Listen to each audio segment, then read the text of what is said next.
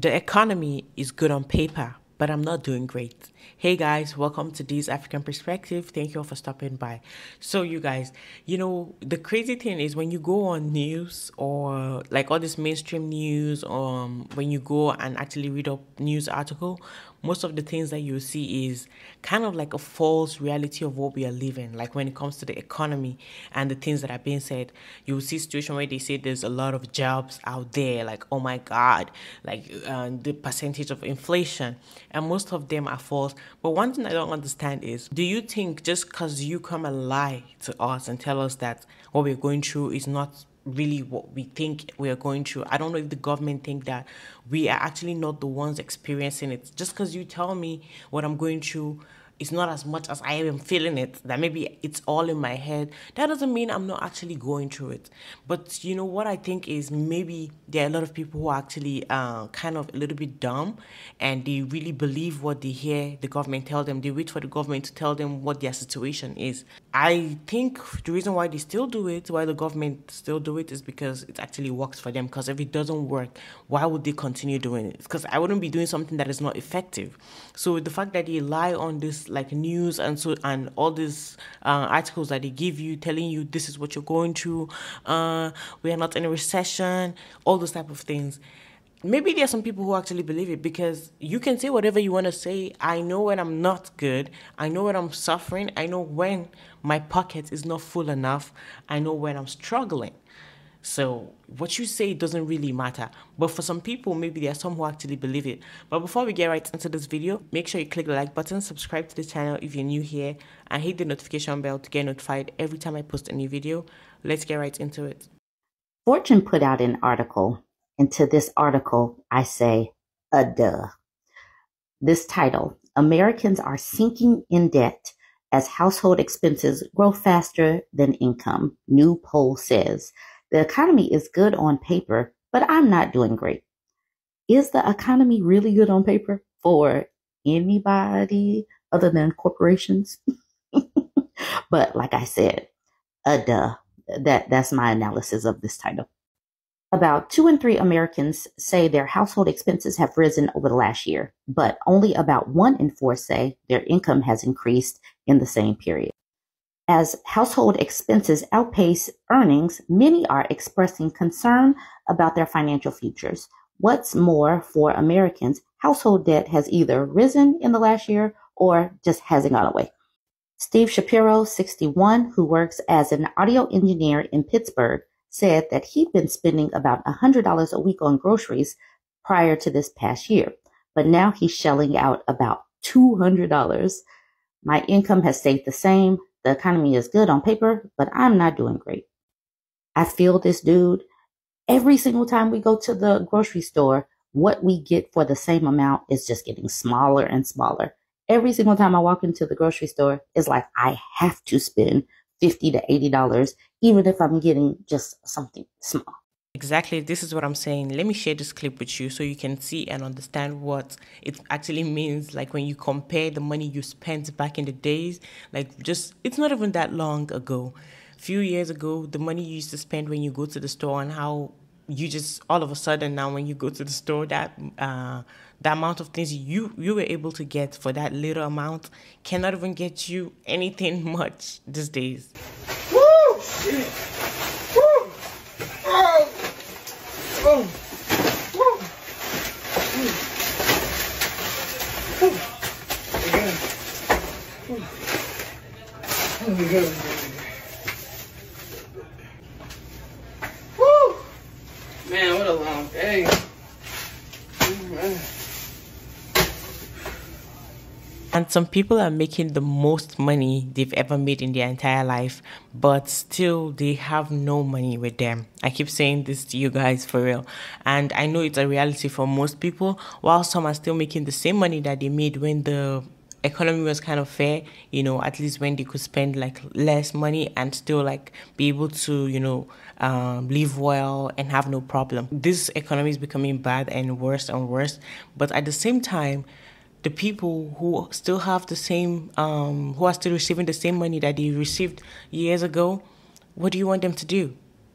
8 in 10 Americans say overall household debt is higher or about the same as it was a year ago. About half say they currently have credit card debt. 4 in 10 are dealing with auto loans, and about 1 in 4 have medical debt. Just 15% say their household savings have increased over the last year. Tracy Gonzalez, 36, who works as a subcontractor in construction in San Antonio, has several $1,000s in medical debt from an emergency room visit for what she thought was a bad headache, but it turned out to be a tooth infection. They'll treat you, but the bills are crazy. Gonzalez says she tried to avoid seeking medical treatment because of the costs. Relatively few Americans say they are very or extremely confident that they could pay an unexpected medical expense, 26%, or have enough money for retirement, 18%. Only about 1/3 are extremely or very confident that their current financial situation will allow them to keep up with expenses, though an additional 42% say they're somewhat confident. I've been looking forward to retirement my entire life. Recently, I realized it's just not going to happen, said Shapiro of Pittsburgh, adding that his wife's $30,000 or so of student debt is a financial factor for his household. The couple had hoped to sell their house and move this past year, but decided instead to hold on to their mortgage rate of 3.4% rather than facing a higher rate. About 3 in 10 Americans say they've foregone a major purchase because of higher interest rates in the last year. Nearly 1 in 4 U.S. adults have student debt, with the pandemic-era payment pause on federal loans ending this month, contributing to the crunch. Will Klaus, 77, of Ohio, said inflation is his biggest concern. He continues with a box of movie candy, snow caps that used to cost 99 cents is now $1.50 at the grocery store. That's 50% increase of price. Somebody is taking advantage of somebody. Americans are generally split on whether the Republicans or Democrats are better suited to handle the issue of inflation in the U.S. 3 in 10 say they trust neither party to address it. Jerry Putnam, 85, of Thompson, Georgia, says she's been following the ongoing auto strikes with sympathy for those workers. She says, I don't think it's out of line what they're asking for when you see what the CEOs are making. I think things have gotten out of control. When you walk into a store and you see the next day across the board a dollar increase, that's a little strange. I understand supply and demand, the cost of shipping, etc., but it seems to me everyone's looking at their bottom line. Putnam says she also sees her six children struggling financially more than her generation did. They all have jobs and never been without them. They're achievers, but I think at least 2 or 3 of them will never be able to buy a home. That is what I'm seeing. That is what I've been saying for the longest. But people who tend to be older just keep talking about bootstraps and saving money when many of us are just unable to save money. We're making money to just pay our day-to-day expenses. A slight majority of Americans polled, 54%, described their household financial situation as good. Okay, that's cool, which is about the same as it's been for the last year, but down from 63% in March of 22. Older Americans are much more confident in their current finances than younger Americans. Just 39% of 18 to 29-year-olds describe their household finances as good, compared to the majority, 58% of those 30 and older. People with higher levels of education or higher household incomes are more likely than Americans overall to evaluate their finances as solid. About 3/4 of Americans describe the nation's economy as poor, which is in line with the measurements from early last year. So what this tells me, and the rest of the article is just giving like polling answers and all that kind of stuff, but the birth rate will continue to decline. The housing market will continue to flux. People who are launching into adulthood right now will be stressed, which will impact their mental and their physical health. Most of us are in survival mode. The older generation that has had a chance to build equity in their home and be in their careers longer are a little bit more stable, but stability is not going to be a word that the younger generation can use because costs are too high and incomes are not meeting the costs. I don't know what to say about this, but, you know, I can see, like I said, the birth rate continuing to decline, housing market being stagnant. Because of that, it's just going to continue to put everybody in a state of flux. You guys go ahead and jump in the comments and let me know what you think about this. Like, comment, share. Every single time I go to the store and I'm about to check out, I am fighting for my life when I see that price and then I look at the cart and what is inside is not even a lot. In my mind, I just stand there and I'm crying, I'm weeping. Like everything you can think of. It's not easy, I'm telling you. Guys, I don't know how the average American is making it right now, because from the looks of it, things are just going to hell. For example, if you want to rent an apartment, the landlord wants proof of income 3 times the rent.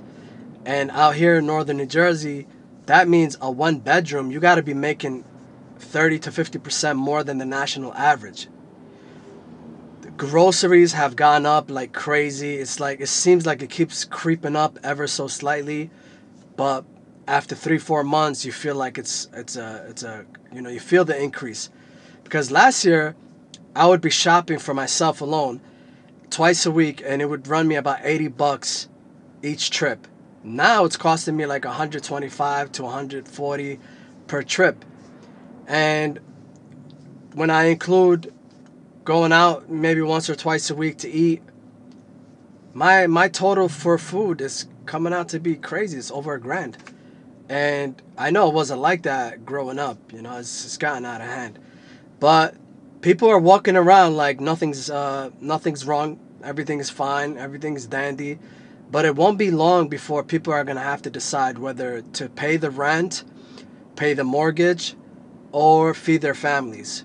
And of course, people are going to choose to feed their families. And so, who knows what's going to happen. But I was at the mall the other day and it was pretty packed. But there wasn't really that many people holding bags. It was just people hanging around window shopping, which doesn't mean squat. It just means people want to get out of their houses and hang around, maybe eat at the food court. And that the food court was popping, of course. But we're going to have to wait and see. I foresee a lot more shoplifting, a lot of stores going out of business because of that. And there's going to be a lot of break-ins, a lot of cars being stolen, a lot of parts being stolen, wheels, catalytic converters, which is already happening, but it's going to, like, you know, more and more people are going to want to do it because they have no other way. More and more people are going to turn to scamming and stealing and all that stuff because things have gotten so expensive. So we'll see. What's the solution? The only solution is for the banks and the Federal Reserve to forgive all debt. That's the only way. There's no other solution. Even if we took 20 nations to war and gave them money to buy from us, it still wouldn't help the situation. That is why the crime rate has become so high now. They steal when people go to the store and steal a lot. If you guys look at your news, you can see what is going on. There's a lot of theft going on. And when this, you know, this is simply what happens when you make people poor. Regardless of how at peace you guys are among each other, you guys were just chilling and vibing. When it comes to the time of survival of the fittest, you're going to see everybody's going to turn against each other. People will start fighting. People will start shooting guns at each other. People will start doing everything in order to survive. It will be like a competition. Like, who's going to get there first? What can I get from this person? What can I steal from this person? And it's like you can't even trust anybody. That is creating an unsafe society with more poverty. Everything you need to know about the economy in 2024 in 60 seconds. And pay attention because, dude, you are about to be affected. The US GDP is predicted to grow only 0.8% in 2024, including a shallow recession in the first half of the year. Headline inflation is projected to decline 4.8% in 2024, but it will likely remain above 2%. The IMF, the Internal Money Fund, lifted its global inflation forecast for next year to 5.8%. Goldman Sachs warns of extreme job losses and bankruptcies in 2024, which we all knew if you've been paying attention. The global economy is essentially limping along, with growth projected to slow from 3.5% in 2022 to 3% 2023 to 2.9% in 2024. The world growth outlook for 2024 has deteriorated, with China's risks rising, but there are plenty of risks to the US economy in 2024, including a potential slowdown in GDP growth, as I mentioned, sticky inflation, and a delayed negative economic impact from the Fed's very aggressive rate hikes. If you feel smarter now, follow here. Things I had to give up because I can no longer afford them. Getting my hair dyed, literally at all. Highlights, forget about it. Getting my nails done, if you can't tell. Buying things for my friends. I used to be the kind of friend that would just buy small things, like, oh, I'll buy that for you, you know? Forget that. I can't even do that for myself now. I used to be at Starbucks every day or like every other day type of person. Now I go like once every 3 weeks and it's a treat. Going to Target for fun, like as an activity. Like I used to just be like, let's go to Target and like buy something cute, like buy a little pack of earrings. Nope. I do not go in there unless I have a mission and I make a list. I'm in and out. Girl dates, like where you would go shopping and then like go to Starbucks and like get something to eat. Like now, like me and my friends are like going out and we're like, so like, you want to go to McDonald's? Chick-fil-A? Like, you have to be rich to go to Chick-fil-A now. I don't even like Chick-fil-A. Like, their salads, their wraps, their ice cream, and their fries. And I can't even do that now because the salads are like $10. Driving around for fun. Like, I don't know if anybody, like, that was a hobby for anyone. It was for me, especially in the fall. Like, I drive around the mountains, like, just for fun. Can't do that anymore. Gas is too expensive. Name brand clothing has always been, like, a luxury to me. But, like, now, I literally can't tell you the last time I bought like something Nike brand new. I can't tell you. I thrift everything. I can't afford it. And then nice makeup. I used to be the kind of person that would like go to Sephora like twice a month or Ulta and like buy like a nice high quality makeup. I literally cannot tell you the last time I bought like quality makeup. Like, not that drugstore isn't quality. I actually prefer drugstore now because I'm used to it. But, you know, sometimes you want to splurge on an eyeshadow palette. I have not done that since probably 2016. Shopping at TJ Maxx or Home Goods in general. Like, it is fun shopping. Like, you can't tell me you're going in specifically to find something at TJ Maxx and you ever actually find it. Like, it's all just fun shopping, which is great. I can't do that. Girl, all I'm gonna say to you is I think the economy actually taught you how to put priorities on things that are very important and are things that you need more than all the ones that you wanted. All those things that you were buying and doing. I guess the economy is kind of training and raising you right. But it's just a joke. Anyways, guys, that's it for this video. You guys, make sure you please click the like button, subscribe to the channel if you're new here, and click the notification bell to get notified every time I post a new video. I appreciate you guys. Leave your thoughts in the comment section. Let me know what you think. I'll see you guys on the next video. Bye.